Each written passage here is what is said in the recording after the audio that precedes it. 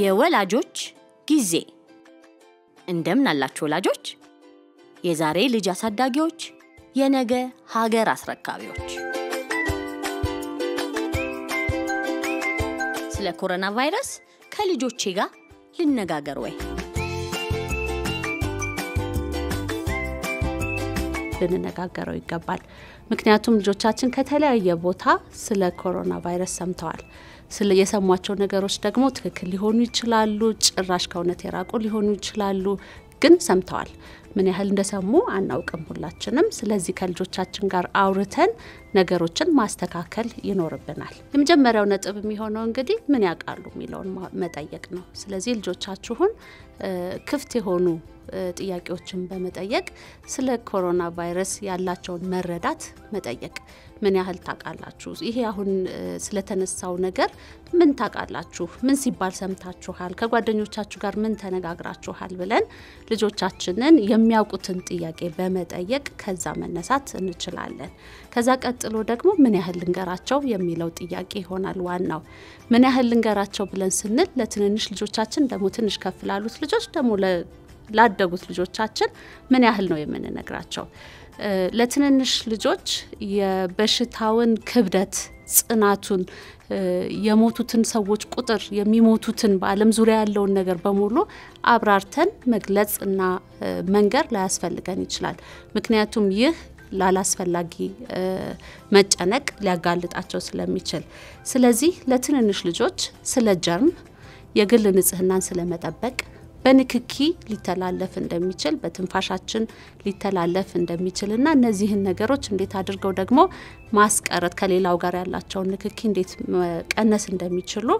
ማስረዳት እንችላለን ተለቅ ላሉት ልጆች ትንሽ ጠለቅ ልንል እንችላለን የሚታመመው ሰው ከዓለም ምን ያህሉ ነው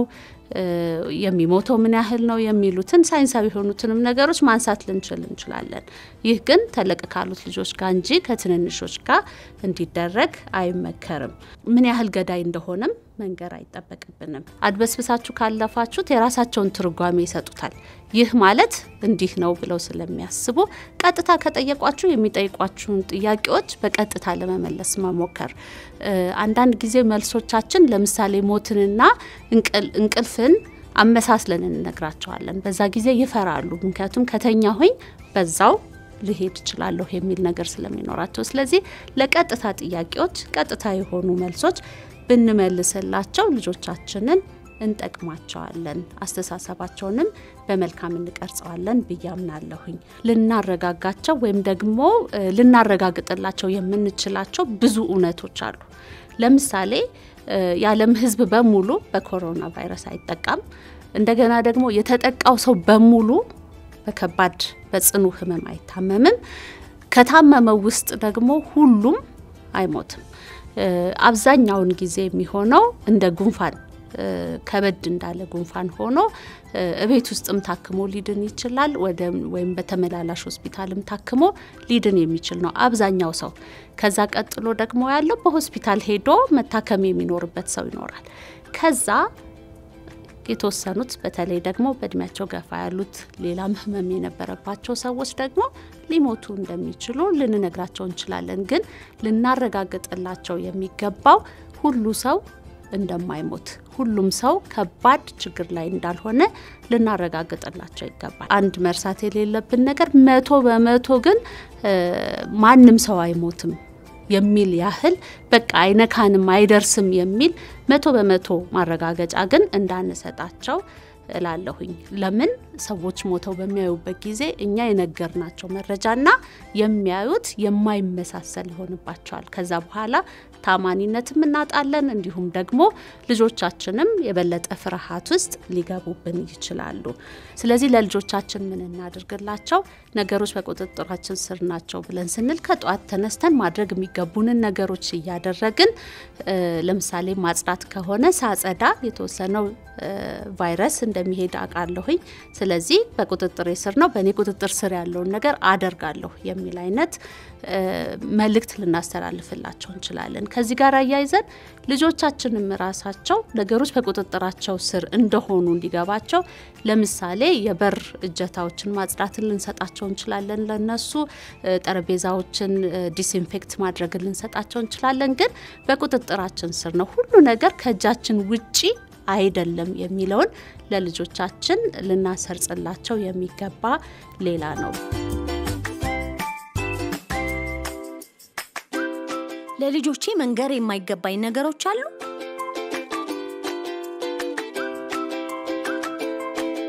ከ10 አመት በታች ያሉ ልጆች ዜና ባዩ በተለይ አሁን ያለው በአለም ዙሪያ ይሄን ያህል ሰው ነው ዛሬ እዚህኛው ሀገር ይሄን ያህል ሰው ሞተ የዚህኛው ሀገር ሰው ደግሞ የሞተው ከዛኛው ሀገር በለጠ የሚሉ ብዙ ዜናዎች አሉና በተለይ ትንንሽ ልጆችን በተቻለ መጠን ከሚያስፈሩና ከሚያስደነግጡ ዜናዎች ብንጠብቃቸው ከ10 አመት በታች ያሉትን ልጆች እንዴት አድርገው ዜናው እንደሚተረጉሙት ስለማናውቅ ሌላው ብዙ ጊዜ ቁጭ ብለን ስልኮቻችንን ይዘን ሶሻል ሚዲያ ላይ ያያየን የሚያስፈራሩ ነገሮችን ምናይበት ጊዜ አለ በዛ ጊዜ ልጆቻችን ጠጋ ብለው ስቲሊ ብለው ያሉና በተቻለን መጠን ይሄን እዚህ ላይ ብንጠነቀቅ ይሄ ላንተ አይሆንም እንዲሁም ደግሞ የኛንም አጠቃቀም ቆጥበን ልጆችን ከሚያስፈሩና ከሚያስደነግጡ ነገሮች ብንጠብቃቸው ጥሩ ነው ብዬ እላለሁ ልጆቼ ትልልቅ የህይወት ለውጦችን እንዲቋቋሙ እንዴት ልርዳቸው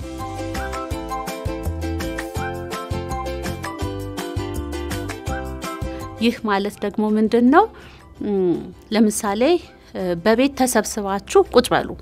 ተብሎ ብንባል ሎክዳውን ቢኖር ከቤት መውጣት አትችሉም ሁላችሁም ቤት ናችሁ የምትቆዩት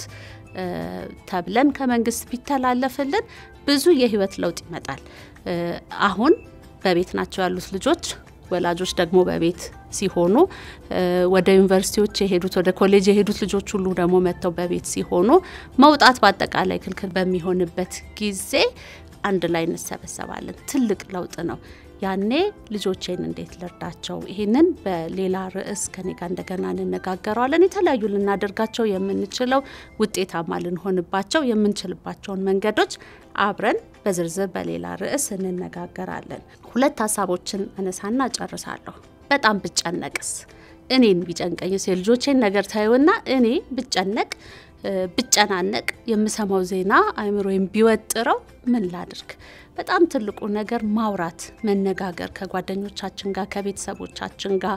ከእምነት አባቶቻችን ጋር ሊሆን ይችላል ማውራት መነጋገር እዚህ ላይ በጣም መጠንቀቅ ያለብን ትንንሽ ልጆች የምናወራውን ነገር ሁሉ ይሰማሉ ስለዚህ ጭንቀታችንን በመናወጣበት ጊዜ በልጆቻችን ፊት ባናደርገው የተሻለ ይሆናል ብዬ እላለሁኝ ልጆቼስ ቢጨናነቁ ትሉኝ ይሆናል ልጆቻችን ደግሞ ልክ እኛ ከጓደኞቻችን ከሌሎች ሰዎች ጋር እናውራ እንዳልኩት እነርሱ ደግሞ ከኛ ጋር እንዲያወሩት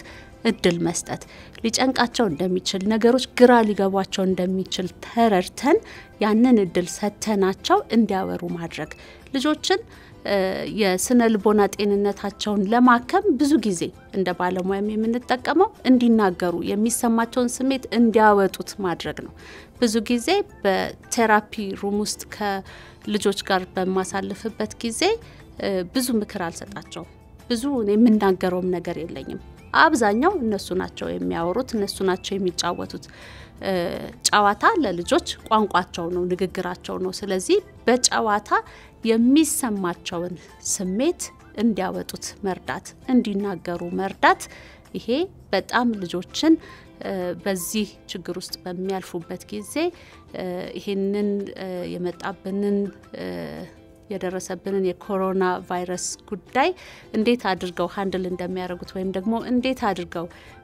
እንደሚረዱት ልጆችን መርዳት እንችላለን ልጆች ይሄንን ከተረዱ እኛ እንዳልተጨነቅን በጣም እኛ የተለያዩ ነገሮችን እንደምናደርግ ሲያዩ ልጆቻችንም እኛን እየተከተሉ እንደኛ ያደርጋሉ ለልጆቻችን እኛ ሞዴል ነው የምንሆናቸው የምንናገረውን ከሚሰሙ ይልቅ የምናደርገውን ይሰማሉና ራሳችንን ከጭንቀት እንድንርቅ የሚያደርጉን ነገሮች በማድረግ ልጆቻችንም ደግሞ ከጭንቀት እንዲርቁ መርዳት እንችላለን ስለዚህ ለማጠቃለል አዎ ልጆቻችንን ስለዚህ በሽታ መንገር ይኖርብናል የምንናገርበትን መጠን መለካት ይኖርብናል ሁሉ ጊዜ እውነትን ብቻ መናገር ይኖርብናል እንዳይጨነቁ ደግሞ የበለጠ እንዲያወሩ ስሜታቸውን እንዲያወጡ የተለያዩ ነገሮችን ለልጆቻችን ማዘጋጀት ይኖርብናል አለው ወላጆች ስላዳመጣችሁኝ በጣም አመሰግናለሁኝ ደግሞ በሌላ ርዕስ ሌላ ጊዜ እንገናኛለን ብዬ አምናለሁ